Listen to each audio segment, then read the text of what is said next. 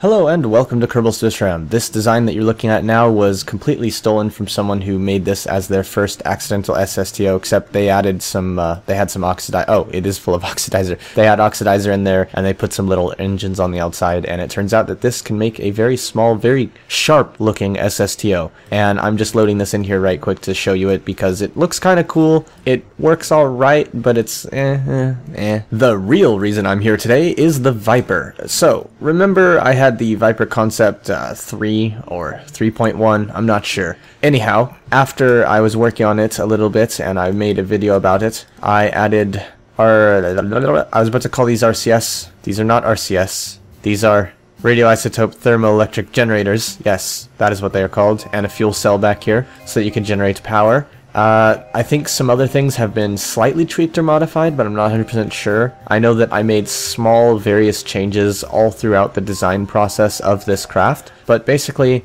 at this point, I'm considering the Viper Concept 3.2 complete. It may have been the 3.2 that I was making the video of. I believe during that video I made some modifications, but in any case, the Viper Concept 3.2 is complete, and there will be a download in the description. I might not have had the parachutes on the one that I showed, or maybe I did. I'm not sure. So I'm just bringing this out here onto the field to take off really fast and show you, and show you that it flies very maneuverably.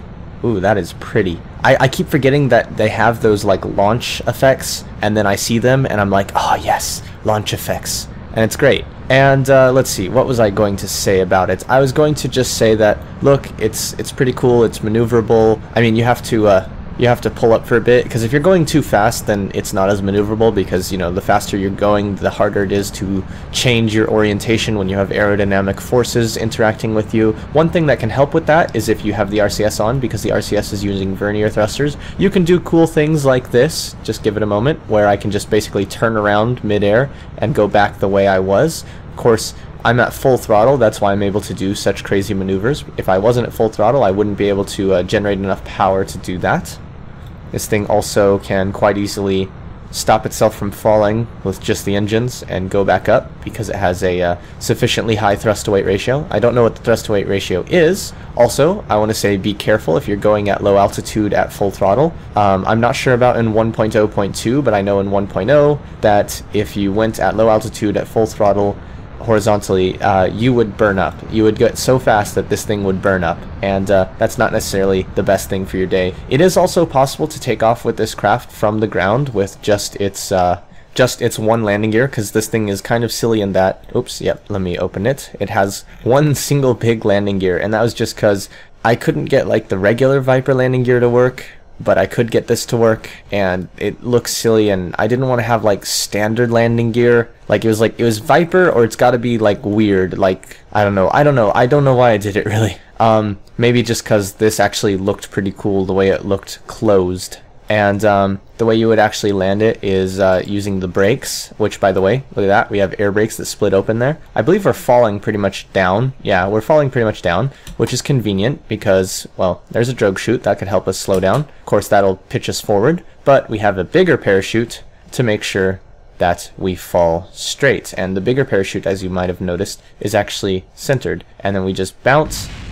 And that time, unfortunately, I wasn't thinking about it. I should have held down S a little bit, because if you bounce too hard forward, you will break the nose off, which then reduces its performance at higher altitudes, unfortunately, as well as, you know, doesn't look right anymore. But that's still not the point of today's video, because today's video is about the Viper Concept 4.3, which, as you might have noticed right away, has landing gear in the proper orientation for a Viper. It also has a ton of little vertical thrusters on it, so that it can actually, just barely, take off from the ground, from sitting absolutely still. Otherwise, it's basically the same features. Oh yes, it does have, you might have noticed, there is a lot more fuel here. We have several pieces here that add more fuel. They also changed the look up here slightly because they clip through a bit, but I think they look nice. You might have noticed this version has that. Remember, if you remember, I fixed that in the other one, but that was before I made this version, and I didn't want to risk modifying it in case I accidentally break something. In any case, here it is. Oh yes, we have the fuel cell on the back. We have the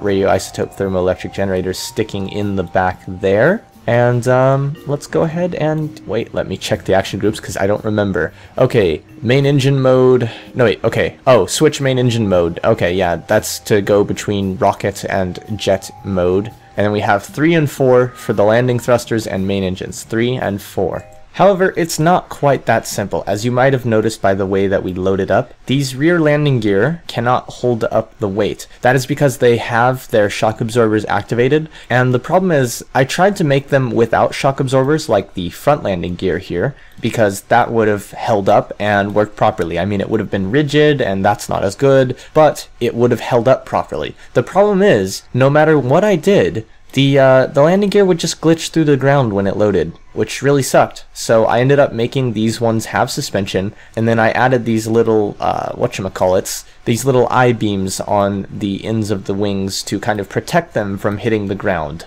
And so that's why they're there, if you noticed them and were wondering, that's why they're there. There's also a light here, because the other version had a landing gear that had a light, if I remember correctly. Or did it have a light here too? I don't remember. You can rewind and find out for yourself.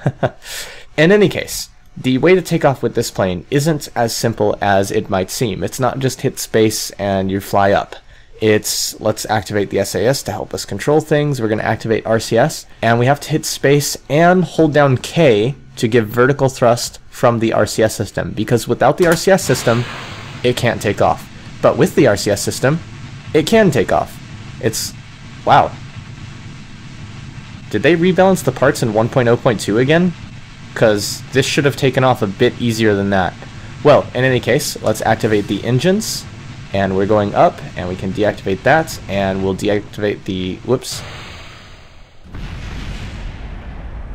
I think they definitely changed some things, because that used to take off and only use about a third of its fuel to take off, not all of it. Yeah, unfortunately, the Viper design does not work so well with gravity. When you have a spaceship in space, you don't need that much vertical thrust to actually take off from whatever you're quote-unquote landed on, so it works quite well, but otherwise not so much. And I think I just noticed both a player.me notification noise, which, whoops, and this engine light mod has totally screwed up right here, and it is insisting that an engine is on and creating a bunch of light right there when there's nothing there. Oh hey, I have RCS and the SAS on, so it's trying to thrust to turn me slightly. Let's just turn that off. There we go. Yeah. Oh, that looks cool. Even when it's all broken, that looks cool, doesn't it? Yes. Alright, we're going to give it one more try. I've accidentally used a tiny bit of the fuel, but that's okay. What we're going to do is we're going to hit R, we're going to hit K, we're going to hit space, we're going to hit space again, we're going to hit G, and then we're going to go about this angle and hit 3. And that's a tricky takeoff, especially because this thing does not have the same thrust to weight ratio as the other one. But, as you can see, we can manage to take off.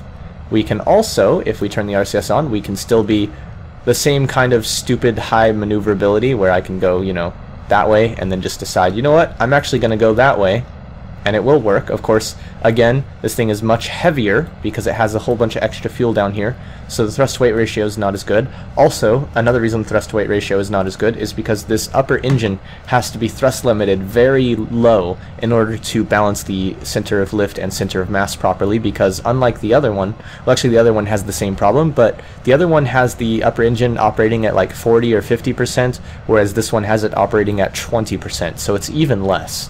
Which means overall it's not a practical design, but I like it because it actually conforms to the way a Viper is supposed to actually work, and it works on land, at least theoretically pretty much.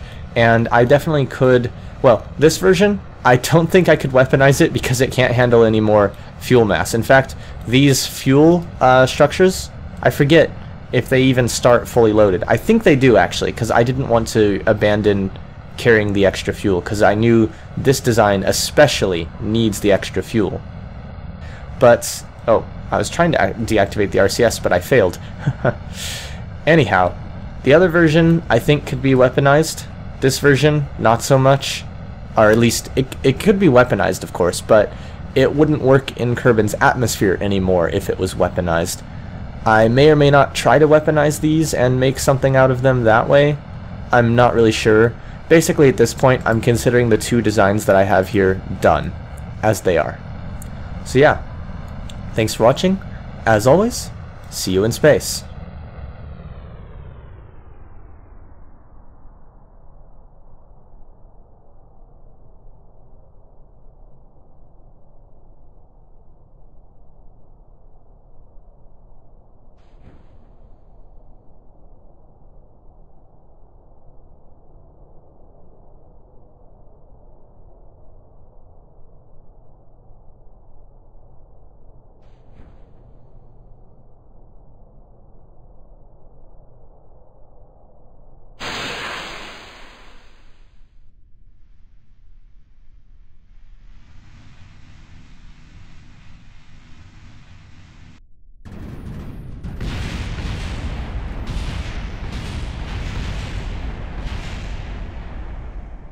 That's completely a safe landing, I'm sure.